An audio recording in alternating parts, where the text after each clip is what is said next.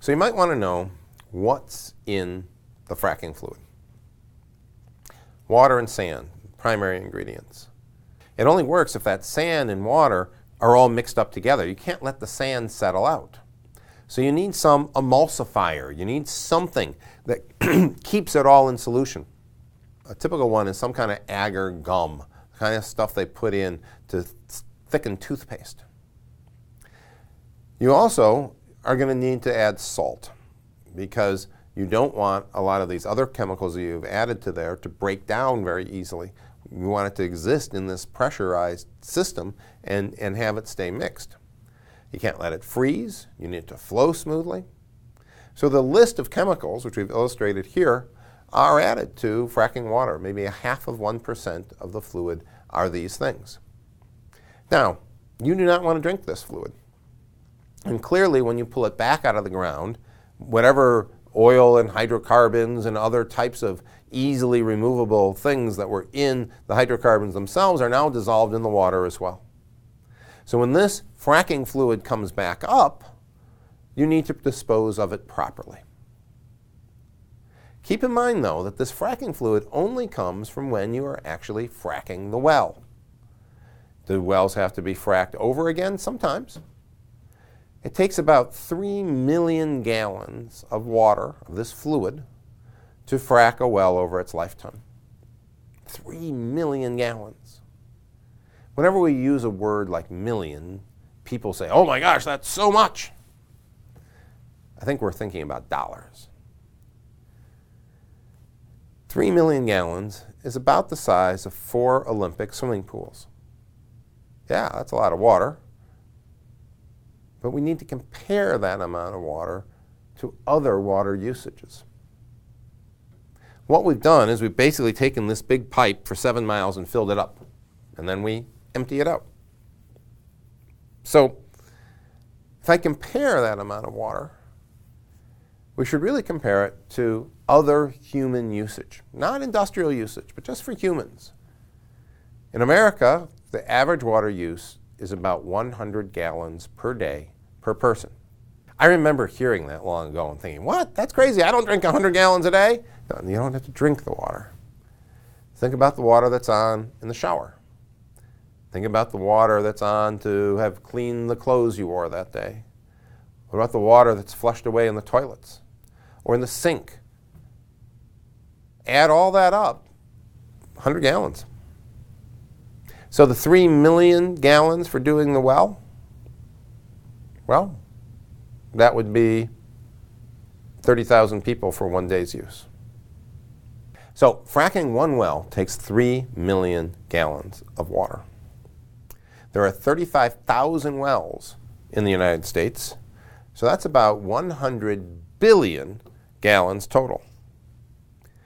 Of course, compared to human use of 100 gallons per day per person, multiply that out, and you find that fracking uses less than 1% of the water that's used through normal daily consumption. Not saying that's not a lot of water, but a city like Champaign-Urbana, just Champaign-Urbana, 100,000 people plus the students, maybe 150,000 altogether, we use 5 billion gallons a year. 5 billion with a B, 10 to the 9th. 20 cities this size in 1 year use the same amount of water as all of fracking across the entire country. Does it use water? Sure. Is this a huge drain on our general resources? No. Now, some locations, keep in mind, are very scarce in fresh water. And when you need to frack those areas and you bring in all these fluids, people say, oh my gosh, that's stuff that could go to our crops or go to this instead. Instead, we're doing it to produce oil and gas. Probably are the same people that use the oil and gas. But still, you can see in local areas people complaining about the water. So something is being done. If you can reuse that water, clean it up a bit, use the same water for another gas and oil well, all the better. If you can use not fresh water, but salt water. After all, one of the things you're adding to it is going to be salt. That's even better too. Or maybe use water right from the river. Not water you drink anyway, but water that you could use probably for agriculture, but at least it wouldn't be the pure crystal drinking water coming from your city's water supply. In worrying about pollution from fracking, one of the original sources of problems that were detected is, what do you do with this water when you take it out? If it was done improperly, if it was just dumped into a stream or sprayed out onto the ground, that would be very bad. And indeed, some places where that occurred, those companies have been fined, inspections have been done, the operations have been shut down. When fracking first started, there was this huge growth. And because of that huge growth, the number of inspectors, the regulations, could not keep up. But we now have caught up. And so the number of instances of where fracking is being done, say, environmentally poorly, where the water is not being treated, not being taken care of, where steps have not been taken to allow that fracked water not to go back into the water's table, are very rare at this point. And when they do occur, those places are investigated, fined, and forced to clean up. So in places where water is tight, where there is not a lot of excess resource, even though on a whole, less than 1% of our personal water use supply goes towards doing this hydraulic fracturing, in some locations, that water isn't as readily available. So especially in those locations, industry has found ways to use less water. Due to public concerns about the high volume of water used in fracking, oil and gas drilling companies have started reusing and recycling the wastewater. The natural gas industry uses a number of methods to recycle drilling waste. Some drillers have used recycled equipment at the well site or trucked the water to a recycling facility where the wastewater is filtered, evaporated, and then distilled to be used again at the well. Other companies add fresh water to the wastewater to dilute the salts and other contaminants before pumping it back in the ground for more hydrofracking.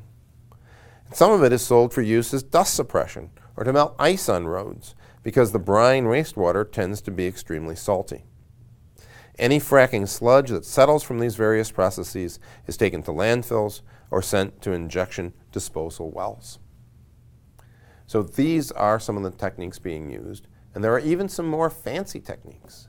One idea is to use natural gas itself as the fracking fluid.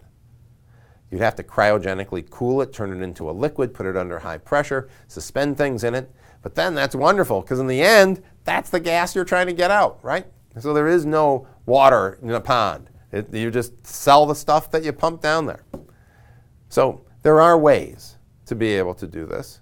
And those ways are coming up. If the price goes back up, more ways will be developed. In the end, it comes down to economics. Some people say, my water's on fire. That when water comes out of the tap, it's got methane in it and I can light a match to it and the water catches on fire itself. Don't drink that water. In fact, don't use that water in your house. In these cases, it has nothing to do with fracking. Some places, there are methane deposits near the water table. And when you pull your water out, it has methane in it. Just today in class, one of the students said, yeah, our water is always on fire. There's no fracking well anywhere near her house or anywhere near, probably in the whole county. People have had methane in their water without anything to do with fracking. Here's a map of where the fracking fields are in the United States, where these shale formations are. And the darker the color on the map, the more gas is contained here. And you can see that the state of Pennsylvania and the state of Texas are covered in possible shale formations. Indeed, those are the two states in the United States that lead the shale production of gas and oil. North Dakota also has quite a large area, and much of the area up there, the fracking that's done there, produces oil, not gas. Here is a graph of gross withdrawal of shale gas by state. And you can see that Texas and Pennsylvania dominate over the rest of the United States altogether. These are the places the gas is found. and at this point has been developed. So how much gas is that? Before this fracking boom, it was estimated there were 245 quads of recoverable natural gas in the United States. It's only about 10 years' supply. With fracking, this number has gone up tremendously. Proven reserves now may be in the 355 quads, but estimated reserves 420 to 1,000 quads. Since we're using about 25 quads a year, that could be a next 40-year supply of relatively inexpensive natural gas. There's another concern about fracking. Remember that giant explosion underground to make all those holes in the pipe and fracture the rock that you could hear on the seismograph? It's been shown that in areas that have had a lot of fracking, there are more earth tremors that occur. Not while someone's blowing it up, but in between periods. You can measure these microearthquakes. At first, this sounds terribly scary. Oh my God, you're making the earth unstable. You're going to have earthquakes all over. Everything's going to tumble and fall. Well, let's think for a moment. A devastating earthquake is one of a very high magnitude. Earthquakes occur because you have movement of tectonic plates. You have two land masses trying to move past one another, and they get stuck on each other. They get stuck. They won't move. Pressure builds up. Pressure builds up. They're trying to move. They're trying to move. They're trying to move. And then finally, there's a huge shift, and there goes San Francisco. How would you prevent that? How could you imagine a way such that the big one doesn't occur? Well, maybe instead of waiting for that one fault line to develop so much pressure, you could just relieve it a little bit. Let it have a little micro-earthquake. Let it move just a little bit, and just another little bit. Not enough that you can even feel, let alone shake a building. Measurements can measure it. Micro-earthquakes. So it could well be that enough of these micro-earthquakes are a good thing because they prevent some huge earthquake, some huge slippage of fault lines from occurring sometime in the future. Geologists will probably have to look at this for quite some time, but on the face of it, hydraulic fracturing can be done safely and is being done safely. Since half of the oil supply being pumped out of the ground, half of the natural gas supply is being obtained in this manner in the United States. Increased energy use means better standard of living. And for many of the billions of people in the underdeveloped world, having more safe energy systems are important. It leads to more electricity, more refrigeration, more opportunities for the people. Producing an energy supply in a clean, safe manner is the same thing as saying, I want the other people in the world to be able to enjoy a higher standard of living themselves, have a higher life expectancy, be more productive in their careers, in their paths, in their ability to feed their families. So energy use is not just, oh, we want to make sure America has enough. We want to make sure the world has enough. So making safe energy sources is very important. I do research in nuclear systems and in solar systems, and those are great energy sources, which will be discussed at various times in this class. Fossil fuels, however, dominate our energy landscape. 80% of the energy comes from fossil fuels across the world.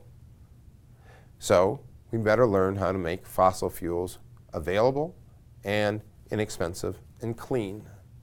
Since natural gas produces less CO2 than any other fossil fuel per energy unit, finding ways to get it out of the ground in an economical and safe manner become very important.